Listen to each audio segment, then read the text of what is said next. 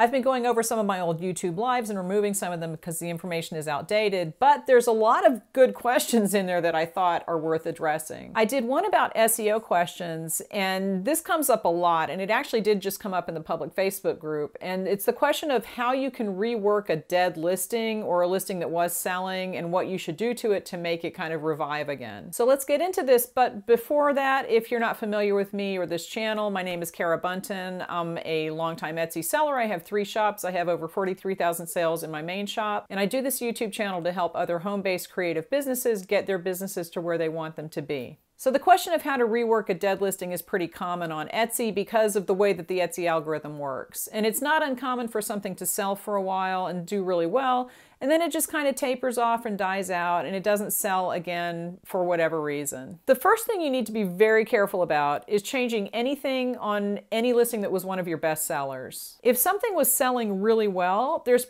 something about that listing that Etsy likes and it wants to keep showing it to people. But there's also something about it that people like because they keep clicking through from the search results to that listing. The question is, what is that thing? What are those factors that make that listing popular? And you don't know. It could be that Etsy just likes the listing and it keeps showing it to people because it likes the keywords in it, but it could also be that the pictures are really good and it makes people want to click through to the listing from search. So there's never really a way to figure that out. Etsy doesn't just use keywords in search placement, it uses customer interaction as well. So if you do anything to the listing that's going to affect the way that people click through to it from search results, then it's going to affect that listing's placement in Etsy search. So the first thing I would say is that if you have a listing that was very popular until recently, don't change anything on it. Just make a copy and work on that instead, because that way you can change as much as you want on the copy and it won't damage the first listing if there's something about that that you change and it really messes it up. Okay, so about recency, Etsy doesn't tell us what recent is. So, it seems to me that things are falling off the Etsy radar a little faster than usual. But that could just be my perception. They don't tell us that information. But if something was a bestseller 6 months ago and you really haven't sold it since, I would be fine with going in and changing that listing originally without making a copy. You might still want to make a copy just to be on the safe side, but I'd feel comfortable going in and changing something if it was a long time period like that. If the listing was a bestseller last week and you haven't sold any in 3 days, definitely no, don't change anything. That's recent. So just make a copy and work from that and you'll be much safer. So we have that out of the way. Just make a copy if it's really recent, but if it's months and months and it's not a big deal. So what happens after that? The first thing you should do is to try to figure out why that listing is not popular anymore. Is it something that's seasonal and the season is gone? Is it something that used to be trendy and it's not as trendy anymore? Is there something that was promoted on a social media platform and you got a lot of traffic from that, but that wave is kind of over?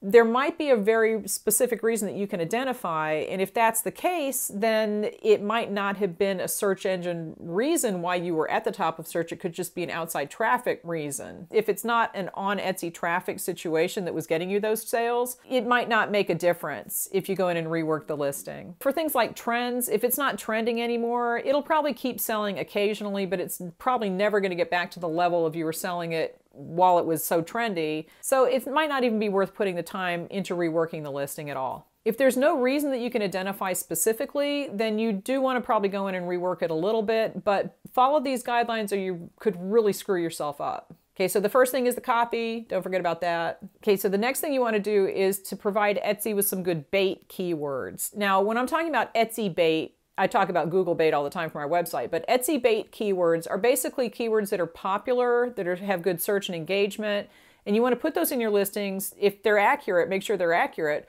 but you want to put those in your listings because Etsy will see those and go, ooh, people like these keywords, and they're more likely to show a listing that has good keywords in it for high search and engagement than they are for keywords that nobody ever searches for. If Etsy knows that customers interact with those keywords and they see them in your listing, then that's a point in that listing's favor. How do you find those keywords? Well, the first thing is to use your common sense. You know your products better than anyone else, so just look to see what kinds of keywords are popular in your industry. If you know that people are searching for them, definitely put them in the listing. You don't need to do any keyword research for that. You can use an Etsy keyword tool like Marmalade, and that will show you the search and engagement for keywords that you might not have thought to use, and so that's valuable for that. And definitely put those in the listing, the title and tags, and just give Etsy a lot of good general keywords that are good search and engagement. You can use the Etsy search bar to look for keywords. You can get keyword ideas anywhere, but I don't recommend that as the only place to find keywords, and you don't have to use keywords that only show up in the search bar. That's a terrible idea, because there are keywords that show up in the search bar that are just dumb, and we've made things trend in the search bar. Those are recent searches, not popular ones. Don't rely on that alone, but it is an idea where you can start to get keywords and go from there. You can also go to Google Trends and see what kind of keywords are trending on Google. And Google Trends works on an exact keyword order match. So if a keyword is getting a lot more searches in Google, it's probably getting more searches in Etsy too, and you can use that exact word order for the keyword in Etsy, and it might get you a little bit more traffic on Etsy if people are searching for that keyword in general. The best place to look for Etsy keywords that are actually bringing you traffic is in the stats for that popular listing that you are reworking. All right, so go to that listing, look in the keyword stats, and see what kind of keywords are bringing you the most traffic. Definitely transfer those over to the copy if you've made a copy, and don't get rid of them out of the original one if you're just reworking that. But you want to keep the keywords that are bringing you traffic because those have been proven. Those are validated and proven to bring you traffic from Etsy, and you don't want to get rid of them. You also want to look in that older listing to see if there are keywords that never brought you any traffic. So for example, if you have like birthday party decorations as one of the keywords in your listing, but no one ever searched for birthday, then you can get rid of that, and it's not really going to hurt the copy that you made if you don't include that in the copy keywords. Just make sure that the keywords that you're putting in the new listing are the best ones from the old listing, and that'll give you kind of a head start, and because you know that you've already gotten traffic from those keywords. You also want to make sure that your categories and attributes for that listing are all filled out accurately and thoroughly, and don't throw things in there just to fill something out. If there's an attribute that doesn't fit your listing, just leave it alone. It doesn't matter. You want to be more accurate than like 100% complete. After you're done with your keywords, you have your titles and tags all set up. Now I want you to look at your pictures, all right? Are the pictures something that you could improve? Now, probably not, because if the old listing was bringing a lot of traffic, then those pictures are probably good. So you might want to leave the first picture in place unless you think you can take a better one. Or you might want to maybe change the second, third, and fourth ones, but leave that first one in place. So just take a look at the pictures and see if you can improve them, because that might make a difference. Like I said, pictures don't help in search placement directly, but it does help when people click through from the search to the listing because of the photo. After you're done with the keywords and the photos, you want to look at the description. Now, Etsy does not use descriptions for search placement. They don't do it, so you don't have to worry about optimizing your descriptions for anything, but it is information for the customer, and if you can make the descriptions easier to read or just a little more thorough, then that's not going to hurt. One thing that has been going on recently is that Etsy has been making it harder to find the descriptions in the listing. So if you're on mobile, you have to really dig for it. And that's one thing that you should just go to Etsy when you're signed out, go on a browser that you're not signed in on, and see what your listings look like in different browsers. Because if you see that it's really hard to find the description, that's information for you, and then you can also see what they are showing, because I know that Etsy shows the materials section. You can use that materials section to give information to the customer as long as it's kind of materials related. You don't want to get too far. Don't put your whole description in the materials section. That's not what I'm saying. But if it's something like if you sell patterns, you can put pattern only in the materials section, and that does show up a little more prominently in the listing when someone is looking at the listing itself. But think about the description, and then we also want to think where else we're going to put the description information if Etsy is hiding it. One thing you can do to put description information is put some of it in your photos. If you have other things that you require from the customers, like a photo for a custom order or information like that, you can put that as an infographic in the photos in the listing, and then people can see it. They don't even have to go to the description to get that information. You can also use listing photos to say things like, I ship really fast, or sign up for my newsletter to get a discount. Just anything that's going to make the customer more likely to buy. Make a little infographic, put that in your listing photos. I think I have some listings where I have 2 photos of the product and 6 infographics. So after you've reworked your keywords, your photos, and your description / information, just whatever you want to kind of lump that all in together, what do you do next?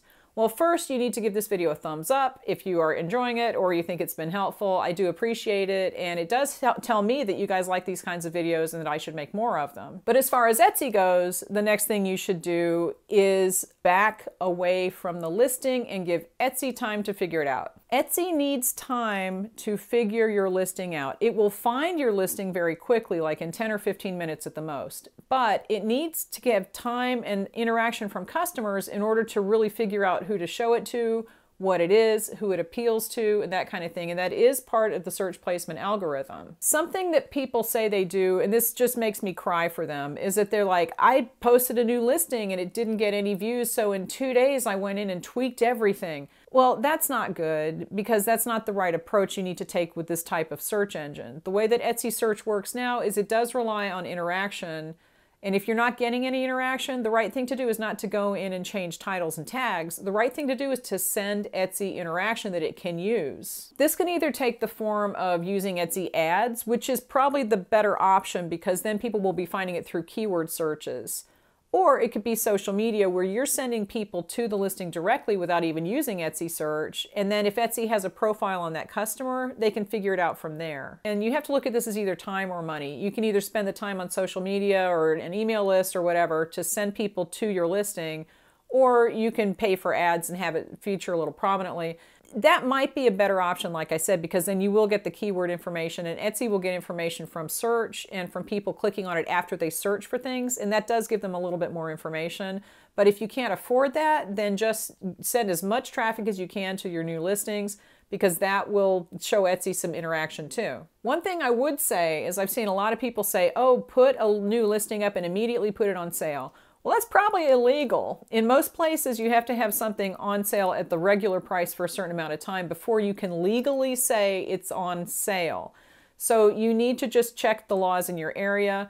But in general, you cannot put a new listing up and then immediately put it on sale because it hasn't been offered at the regular price. But back to the original purpose of this video. Okay, so once you start getting some traffic in, and you can see keyword data coming through, then you can start seeing if the keywords that you're being found for the copy of the listing or for the revised older listing is accurate.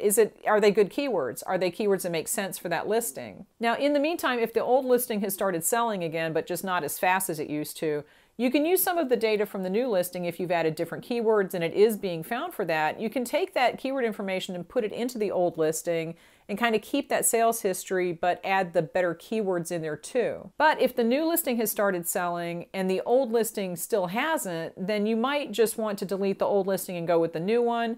Totally up to you. It's okay to have 2 of the same thing in your shop as long as you can fulfill both orders. If somebody comes and buys both at the same time, Etsy says that's okay. The important thing to remember is that you need to leave that listing alone. Once you do the new copy or you revise the old one, you need to back away from the listing, give Etsy time to understand it. And I'm not talking about 3 days. I mean like at least a month. You want to give Etsy time to do its job and not try to do its job for it, because that's not the way the search engine is working right now. So watch this video next. I'm going to be doing one about keyword research coming up, and I will talk to you later.